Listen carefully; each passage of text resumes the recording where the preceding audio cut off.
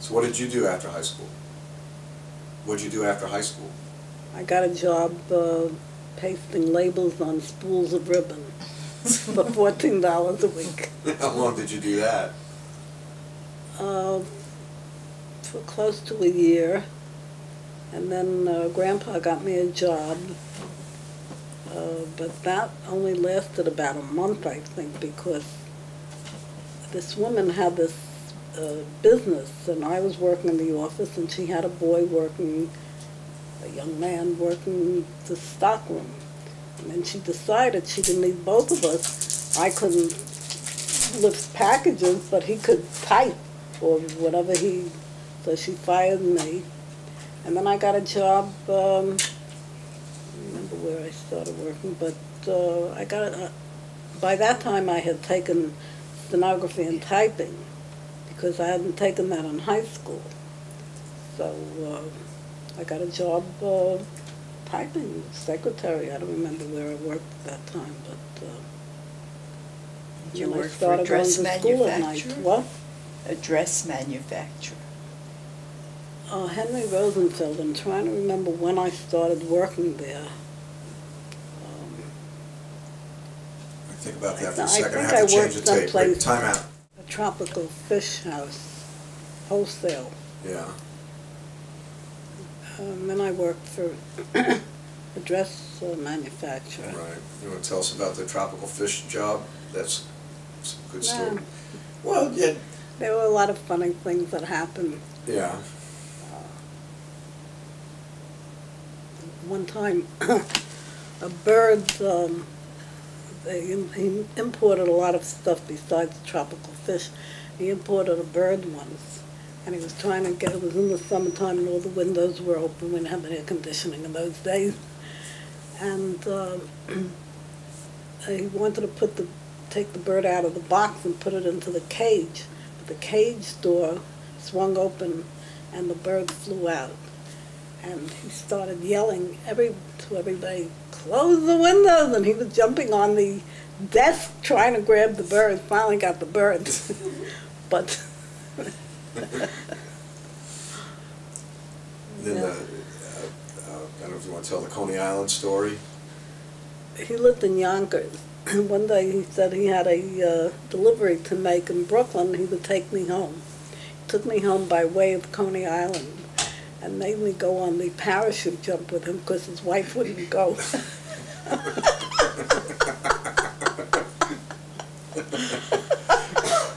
Was that your one and only time on the parachute jump? I went once before that. And,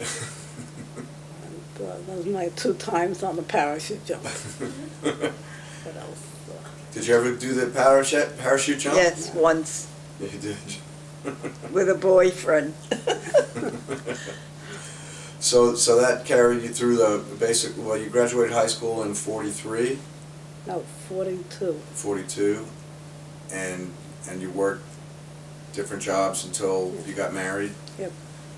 And so that catches us back up to, I think, where we were with you in the late 40s. I got into the insurance business because Evelyn worked in a job, and that was when you were leaving to go up to Schenectady, right? Yeah. And she told me to take over her job. Oh, so because it was 9 to 5, and I was working 9 to 6.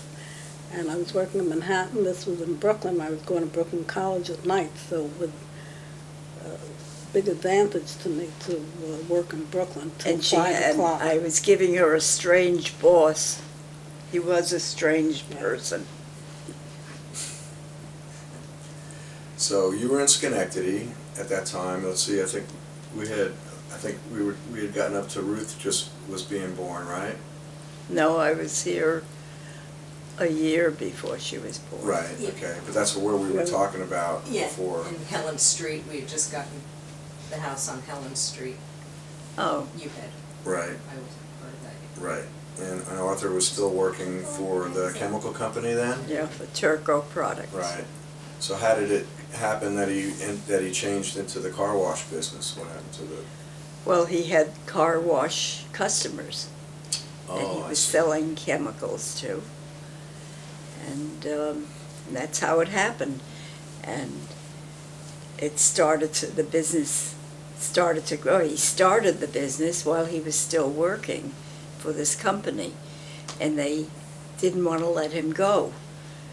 So they allowed him to keep using their car, and he was working on the, It's all right. what happened? Go ahead, nothing. And so he was still working for them and using their car and starting his business, but he started it at home. Mhm. So I was the one who was at home. So I handled all the paperwork that had to be done. And there were some phone calls, not too many.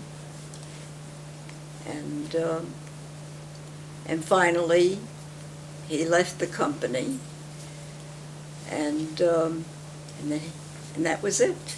Well, your original plan was to stay here for 5 years and go back, so at some point you realized you made a commitment to staying here. What was that? I mean, was that... Right. I mean, that was our life. So we stayed. Okay, and then Laura was born a couple of years later, and then Amy was born, and moved to Waverly Place at some point. Yeah, in 1963. In the meantime, you met Daddy in 53, 52? 52. Yeah. And how did you meet him? My friend Grace went out with his friend and gave him 2 numbers. And he gave Daddy one and he gave Eddie the other. And I think they put them in a hat and Daddy took them.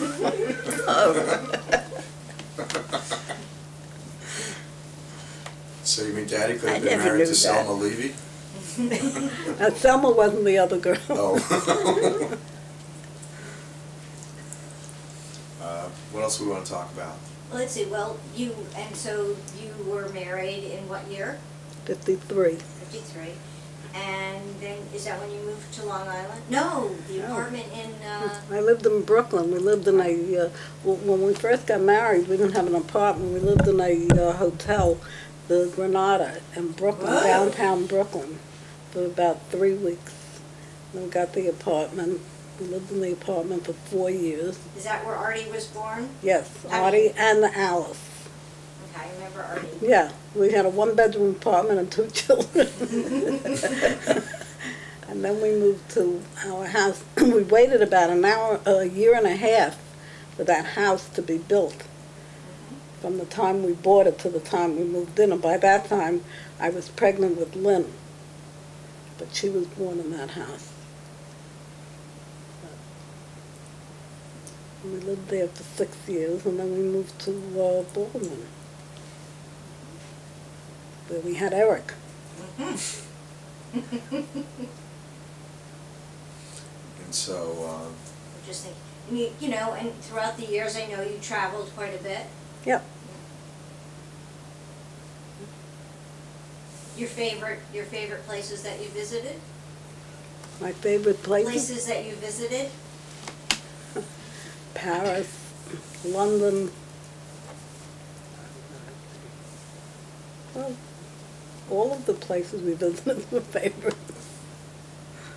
Well, mention them. What are the names of the Spain, countries? Portugal, Italy. yeah, Venice. That was one of my favorite places, Venice. We went to Paris about 3 times, went to London about 3 times, because we traveled with his army group, and he couldn't remember the places that he had been to when he was in the army. So he was very glad when we went on, his group had a trip, because they took us to the places that he had been. We went to about 10 countries in 18 days on one of the trips. We went on 2 of those trips. One place, I think Liechtenstein, we only spent an afternoon. We had lunch there. It's a small country. Yeah. And Mom, what about your travels over the years? I went to England and Israel, Holland. and Holland. Forgot about that. Canada? What? Canada? Okay, Canada. It's another country. Hawaii? That's right, Hawaii. And Puerto Rico. And, I think that's it. no, some of the other islands in the Caribbean, you went to St. Thomas or... Oh, yeah. And visiting Ruth in California. Yeah, I lived in California at one point. Right.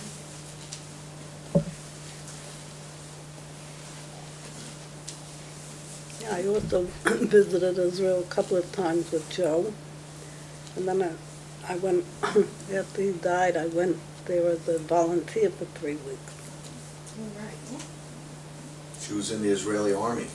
Yeah, I was volunteering.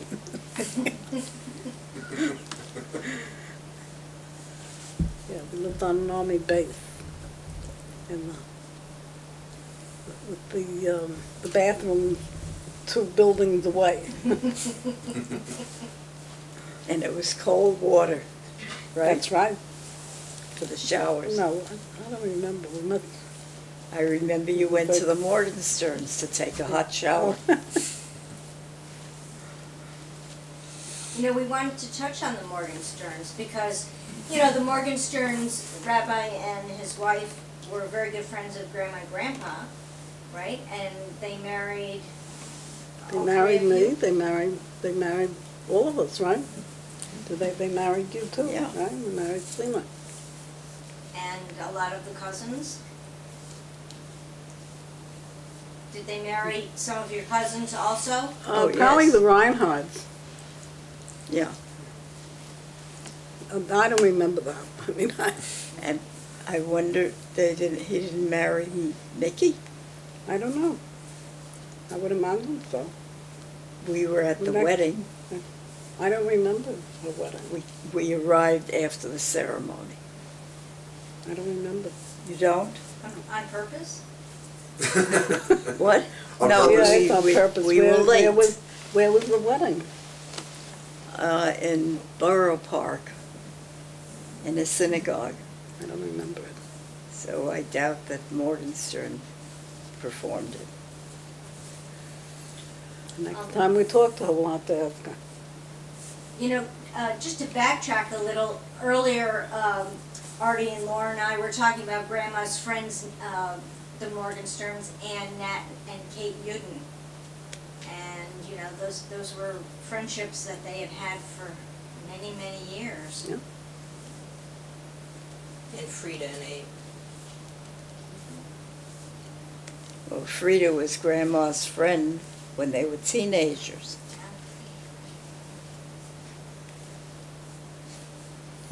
Alyssa, any things that you might wonder about what things were like in the olden days? Can't think of anything off the top of my head. You want to list all your different arts and crafts projects that you've done over the years? Yeah, well, that's a good, interesting thing. You have been Yeah. involved in a lot of different crafts things. You want to talk about some of your projects over the years? I know you used to decoupage and crocheting and knitting and stuff. Eggshell art, eggshell mosaics. Forgot about that. Yeah, those were crafts that I did. Are you still crocheting or knitting? Yeah, Haven't done any decoupage for a while. yeah. And the crocheting and the knitting that you're doing, oftentimes you're creating hats and different items to give to different organizations? Yeah, for the infant hats, there's a group in Scotia, which is a village across the river. It's in Schenectady County. And this woman started all this help because there was so many infants in Foster. in what? Foster care. In foster care, thank you. Due to the fact that their mothers walked out with them with just the clothes on their backs because they were trying to get away from abusive husbands. And she told me that 400 babies arrived last year. I don't know how long a period of time that the 400 babies arrived at foster care. So they needed everything: nipples, bottles, Hats? Pacifiers, What? pacifiers. Yeah, pacifiers. And so I called to find out if she wanted hats, and she said yes. So I started to make hats for the infants. And so that was one project. And You used to make knit helmets for the Israeli soldiers. oh my God, that was a long time ago, yeah. Scarves and hats, not like masks. With Ski masks. they wore them all the way down. Yeah, yeah. And there were openings for the eyes and the mouth. Well, I did that for Ski American mask. soldiers also in World War II. I forgot about all that.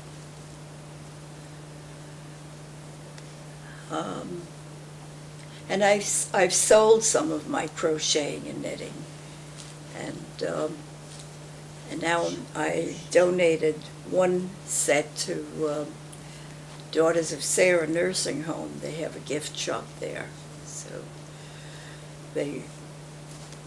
I'll give them some more hats. I don't know what else to tell you. The decoupage took up about 3 of my years, I think, that I was active. 3 or 4 rooms.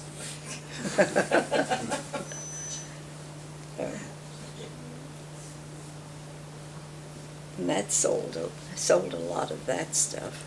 And when we were kids, you sewed our clothes. You would make reversible outfits for us with matching hats and bags.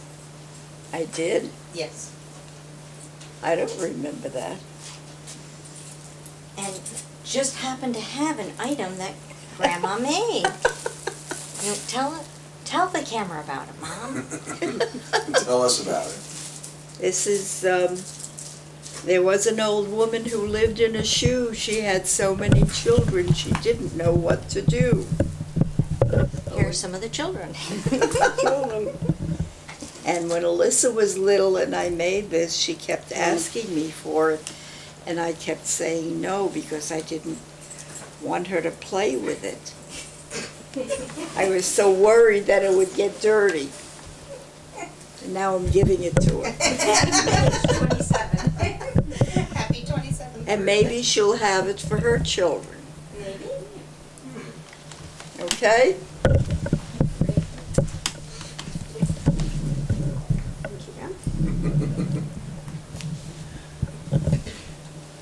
So it sat on a shelf in my closet all those years.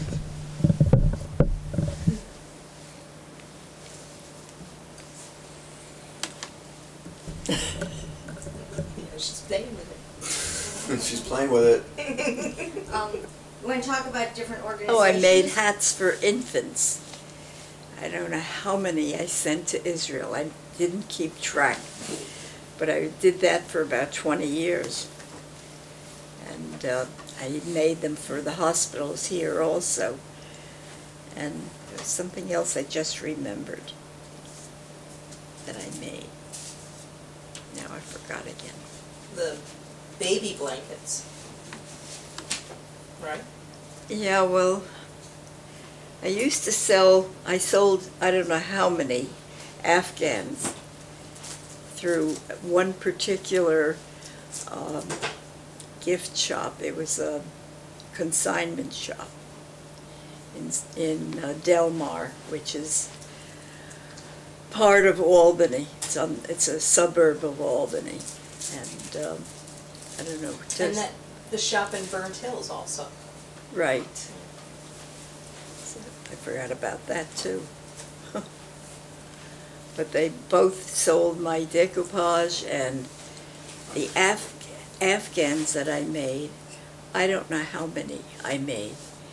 And she would call me to say, I'm all out of your Afghans. So I was constantly making them and delivering them. Did you want to talk about organizations that you belong to? Ruth mentioned that. Well, I'm a life member of Hadassah. I'm an approximately 60-year member of my synagogue. I'm a life member of Sunnyview Auxiliary. Which is, What? Yeah, what is that? A rehab hospital. It's where I had my hip surgery and physical therapy. No, I didn't have my surgery there, but I had it in the surgery in Ellis Hospital, and they just have a corridor to take me into Sunnyview for the rehabilitation. I don't remember, right now I can't remember anything else. I think that's plenty. Yeah. Mom? Daughters of See, Sarah. What about you? Well, I also am a life member of Hadassah, and a 47 years member of my synagogue. You were a Girl Scout leader, I weren't was a you? Girl Scout leader, yes. Cub Scout, den mother. Well, that's right.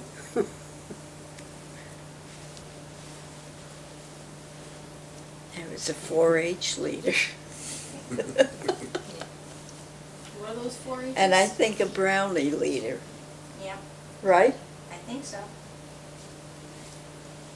Went on lots of field trips. Brownie was Girl Scouts. What? Brownie was Girl Scout. Yeah. Ruth was in Girl Scouts. Yeah, I was a Brownie leader, and then I was a Girl Scout leader.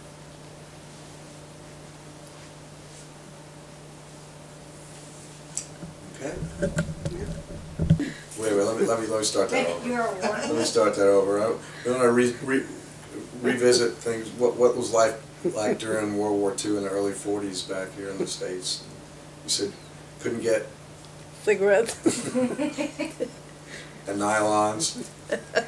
And dates. and dates.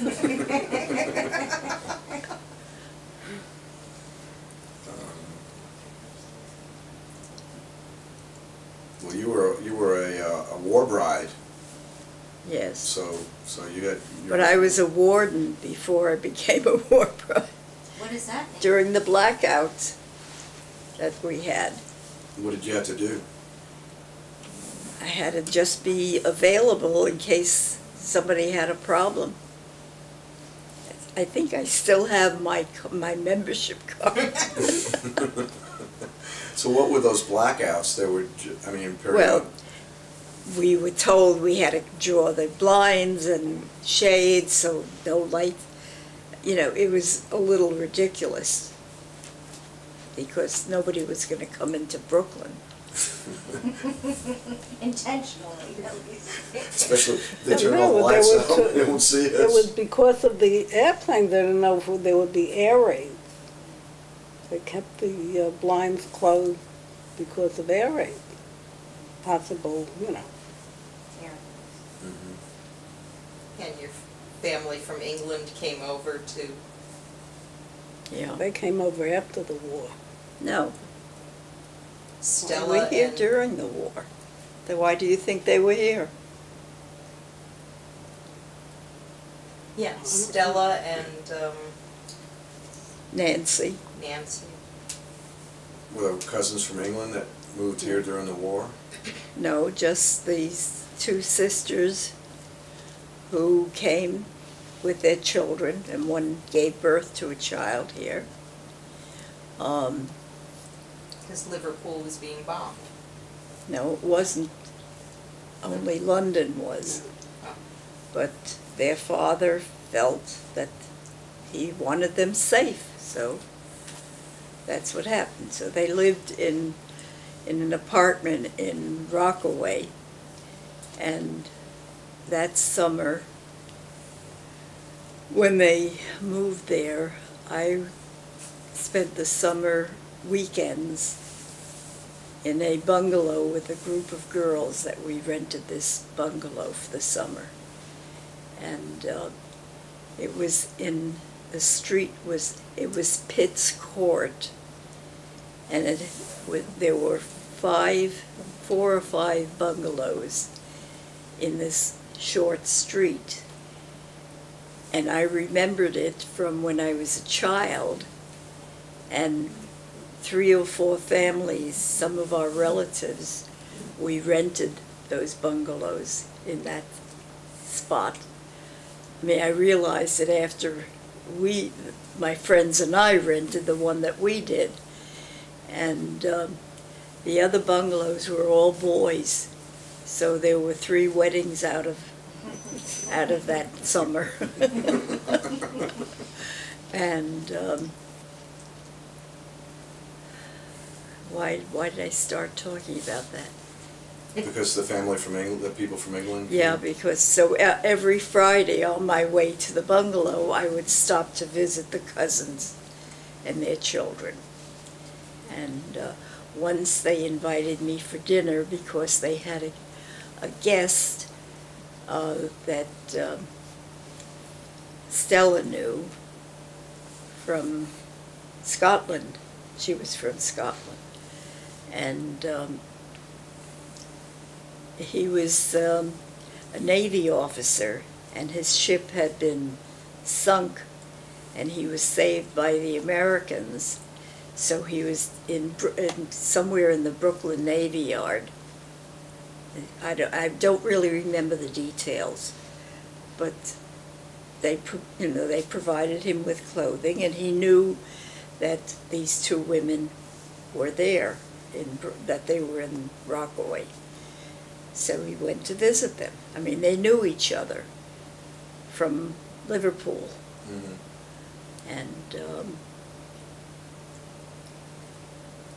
I don't remember his name. I just met him that one time.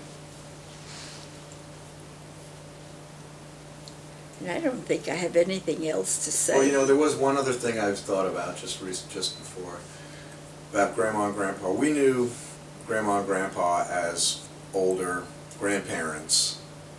What were they like when you guys were growing up, when they were younger, when they were being parents? What kind of parents were they? What was... They were good parents. Well, we know they were good parents. We knew that. But I mean, were they strict? Were they involved? Were they, I mean, you know, by what, I mean, what? My mother may have been strict at times, but my father never was.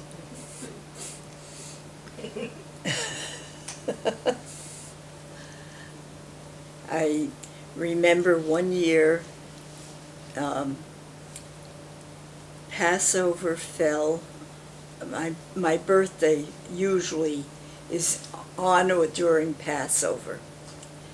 And so one year, after the last night of Passover, he took me for a walk on Bay Parkway to 72nd or 73rd Street. There was a candy store, and he bought me some candy because I had missed having anything for my birthday. So it was very thoughtful of him. So did you take family trips or anything, or was that not something that people did in those days? The only trips we took would be for the summer to the Catskills, or to Rockaway. Well, I don't remember going to Rockaway with, I remember staying at Aunt Becky's place. When In I was Rockaway? 13, when I was 13, I went to Rockaway. I spent about a week or so with Aunt Becky. Were you rebellious children? Rebellious? Rebellious, or, I mean, were there issues or anything growing up? What was there to rebel against in those days? What? What was there to rebel against in those days? Did you all get along, the three daughters? No. We had our fights, right? We had our arguments.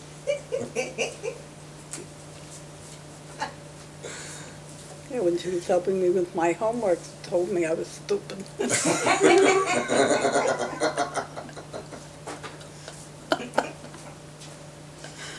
And when you helped Aunt Sina with her homework, what did you tell her? I don't remember doing that.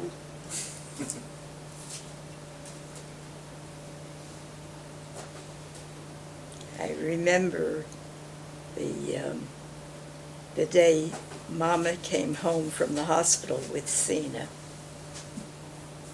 and you went to Mama, and you were hugging her because you had really missed her, and I was playing with the baby, the new baby. Well, because you were 5 years older than Aunt Violet, right? 4 years. 4. old. 4. But I was 9 when Sina was born. All right. And all of a sudden you became the middle child, Yeah. and you weren't the baby anymore. Well, I don't think that bothered me. All I remember that bothered me was that she was sleeping in my crib, and where was I going to sleep?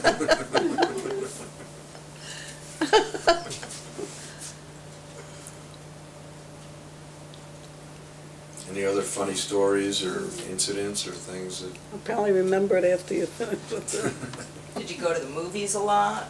Yeah, Yes. every Saturday morning, You were allowed Evelyn to go and to I the went to movies? the movies. What? You were allowed to go to the movies? On a Saturday? You know, I Yes. always wondered about that. Did they buy the tickets before or what?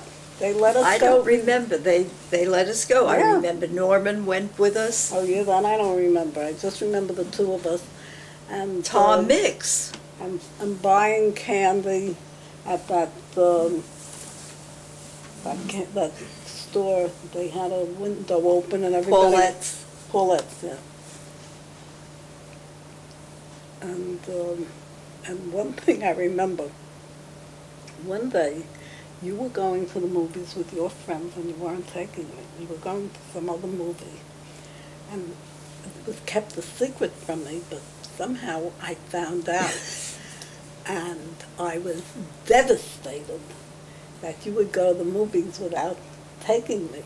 And I remember crying for hours, or what seemed like hours. I don't remember that. Yeah, I didn't want to let you go, and Mama, separated us and said, go, And I remember crying. It was terrible. I'm sorry. I'm glad we finally settled that after all these years. There's really nothing exciting that we've told you. Oh, sure. Do you remember like the first time you took a subway by yourself, or?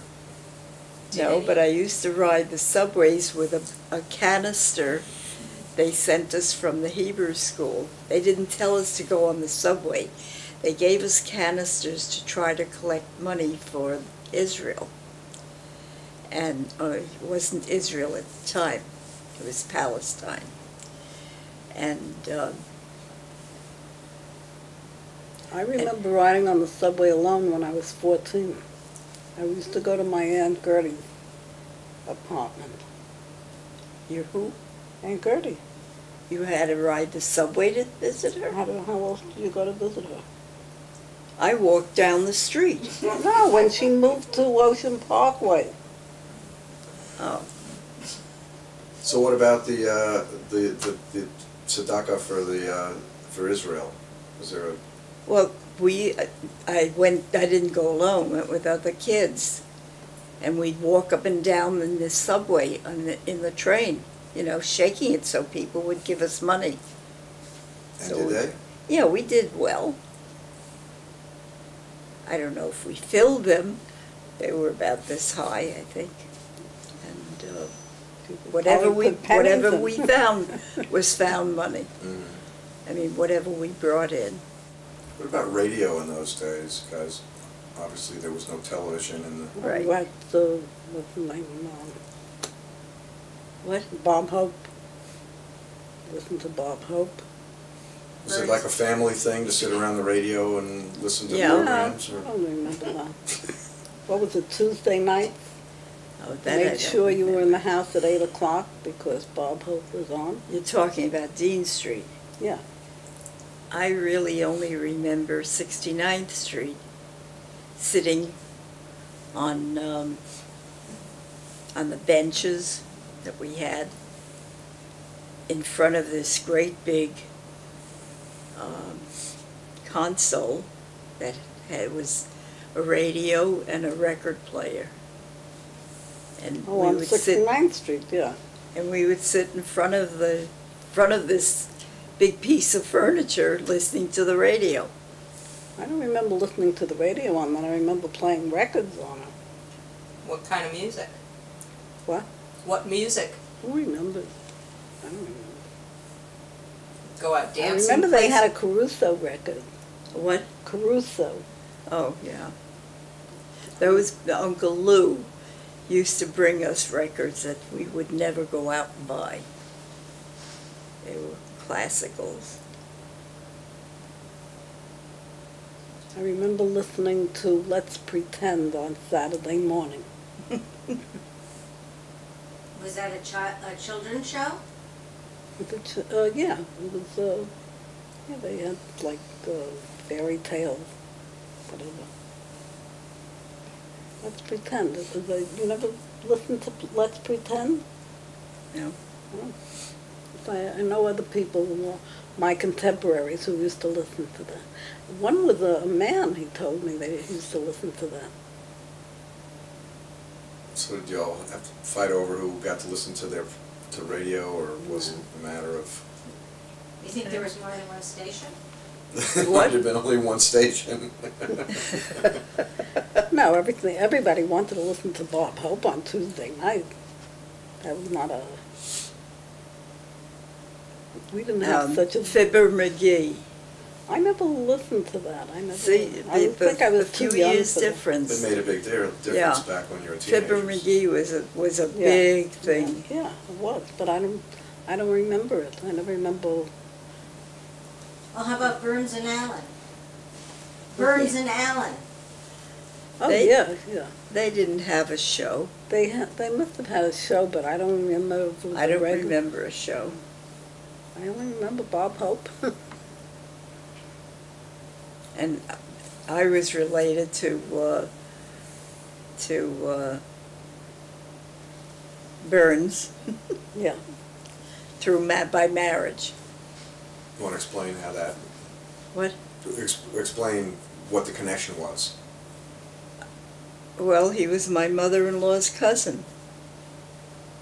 And when he came to Schenectady, Ruth went with her father to meet him backstage. I thought that you went to see him in California. I did. I had done that, and then later when he was playing in Schenectady, I took my dad. And you did get to go see him? We did get to go Wow. see him. Did he remember you? No, no. And not only that, but when I explained how we were related, he said, "Oh, and how is so-and-so?" And I said, "Well, he hasn't been with us for like 20 or 30 years." But it was nice because then when my dad came in, he was able to make a lot of connections for, relatives that they had both known. So that was nice. It's very gracious of him. Yeah. So did you go roller skating, ice Yeah, skating? I used to go roller skating. And I told you about the bike riding. When I was 15, I learned to ride a bike. Because in those days, roller skates weren't complete shoes. What were No. roller skates like in those days? Well, you Oh, they were all metal. clamps that you clamped onto. You had a skate key and the strap across the ankle. and the clamps across the toes, Yeah. and that's what you needed the key for. Right. We had the same ones when we were young. Yeah. And I too used to ride a bike from 30 Ocean Parkway, which is practically the end or the beginning of Ocean Parkway, all the way up to the end of the parkway, near the Several Coney miles. Island Hospital. That was several It was- miles. Several miles. I think it was 3 miles. And sometimes my friend Alice, I don't know if you remember Alice Goldner, she lived in the same building as Aunt Gertie. And so we would go together, and we'd pay $0.25 an hour for the bikes. And then we'd go ring Aunt Gertie's bell, and she'd invite us up and give us milk and cookies. Cookies. We didn't talk about Grandma and her cookies. Grandma's cooking. And her cooking. And Yeah. once she invited me for lunch, she had some I don't know whether they had been playing bridge, and she had these women at the same table. And she served everybody, whatever she was serving. And one of the women said, "Gert, is this shrimp?" And Aunt Gertie said, "Yes." She said, "I'm allergic to it, I can't eat it." And I just pushed it away.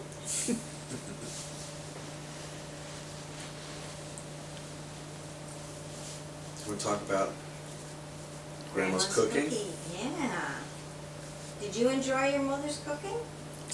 I was not a big eater in those days. I enjoyed it, whatever she made. I'm sure I enjoyed it, but, Yeah, we food was weren't, not a big thing for me. we I was weren't very- big eaters. I was very skinny. She used to force me to eat. I remember when I was a kid, she would sit me on the chair and feed me cereal. And she'd have her knee so that I couldn't get up from sleep. And I remember the first time I went away to a hotel in the mountains with my friends, they served oatmeal in the morning, and I ordered for some reason I ordered the oatmeal, and I ate it, and I loved it. All those years that she was forcing me to eat. And then I go away on my own, and I eat oatmeal. It's one of those moments when you realize your parents are a lot smarter than you gave them credit for. And Grandma's chocolate chip cookies, which were known even across the ocean. That's right, her Toll House cookies, did she make those? Was Yeah. that a thing all growing up? Did she do that forever? Oh, yeah. And she Aunt used to Gertie make- wanted to put her in business. She said, "If you make lots of them, I'll sell them for you." And the apple pie, I always remember the apple pie that she made. I don't know if that was an old standard too, or... No, But remember the cookies, she used to package them up and send them to us, and she would package them up in the cornflakes In box. cereal boxes, yes, that's right. that's how I got them And she too. would use, the wax paper Mhm. that was in the cereal boxes, Mhm. yeah. And when I was in Israel, I went into a hotel where she told me to go and visit some friends who were staying there. And this, you're Yetta's granddaughter. She makes the best chocolate chip cookies. Oh, who was that? I don't remember who it was.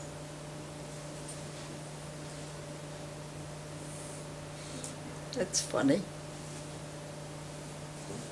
I guess Grandma's cookies a good note to end on. Yeah, very sweet. And should we tell them what the secret ingredient was?